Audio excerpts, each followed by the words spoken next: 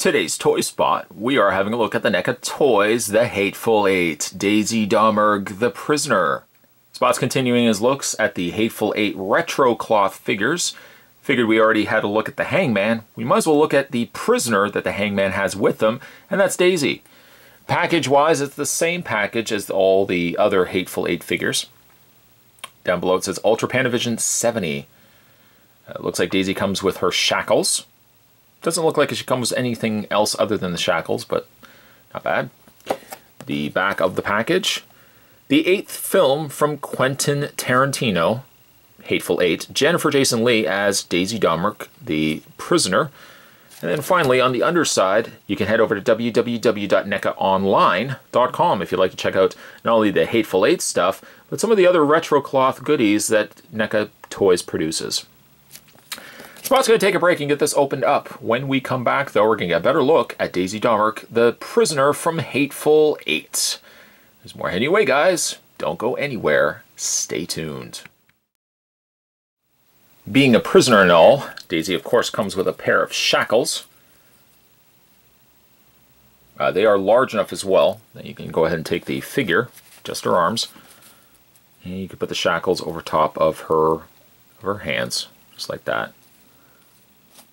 Or what you can also do too, as in the movie, take the shackles and you can bring in, just off camera here, we can bring in John.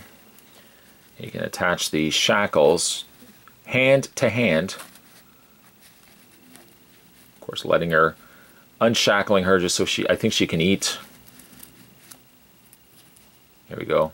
This attaches the, I mean, they don't sit very well, but then again, you know, the trade-off is that the figures just look so good. I'm okay that the shackles sit a little on the loose side. Let's go ahead and just move John out of the way. Alright, so Daisy, played by Jennifer Jason Leigh. I'm trying to think of other Jennifer Jason Leigh movies that I've watched. I think she was in the original Hitcher, wasn't she? Of course, also in Single White Female. I think most people remember her from Single White Female. She doesn't look as pretty, granted, as Daisy in the Hateful 8. In fact, most of the time she spends the movie being beat up by John. It is very predominant, too, also in the face sculpt that NECA has given Daisy here. She's got a black eye, some blood on the side of her face. She's also wearing the fur hat, which can't be removed. It's affixed, it's attached to her head. She has a dress on, which actually they give a little bit of lace at the bottom there as well, which is a nice touch. It looks like there's a couple of different layers to the dress as well. The jacket is not removable, although there is Velcro really on the back that if you want to take the entire jacket off, but there's really nothing underneath it there. She's utilizing, trying to think of other female retro cloth figures, she might be utilizing the same body as Pamela Voorhees. Unfortunately, Spot doesn't have that figure yet, but I think she does make use of the same body.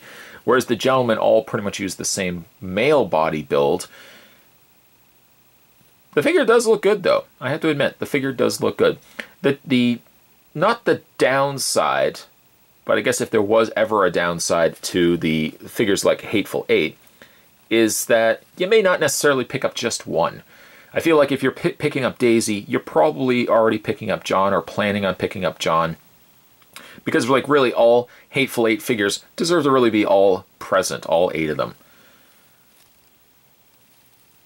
I feel like this area here was a little bit darker in the movie, not as white. She also has her ankle-high shoes. There you go. Posability on Daisy here. Her head is on a ball joint. Lots more motion and movement than what John had. You can also see how she's using a different body build, a mold, as the neck is a different color from the rest of the face. But a lot of it is covered by the clothing that you're really not seeing it anyways. The shoulders hinge out. This one's a little stiffer, but it does hinge out. Arms rotate all the way around. Just be careful when you're rotating arms all the way around that the fabric doesn't start wrapping itself up. Of course, more restriction the fabric gets, that joint eventually may have resistance and may pop. She does have a bend in the elbow, a rotation in the wrists, slight hinge as well. She has an upper torso. What looks to be, I think it's actually only just one joint It's on her waist rather than her torso. And the legs, while they do spread, they don't go forward and back all that much just because there's so much fabric in her dress. And finally, she has a hinge in the foot as well. Not a bad figure. I wish she had come with like a soup bowl or something along those lines. Maybe even if they'd given a table that they could have sat at, that would have been cool. But not bad figures. I really liked Hateful Eight. But Jennifer Jason Leigh did a great job in the movie, even though most of the movie she was getting beat up by John. Today's Toy Spot, we were continuing our looks at the NECA toys, the Hateful Eight. We're looking today at Daisy Domergue, the Prisoner. Stay tuned, guys. Spot's going to have more Hateful Eight videos heading your way, where actually, if you do your countdown, we got 6 more videos heading your way as we have a look at the other characters from Hateful Eight. Thanks for watching, as you always do. See you next time.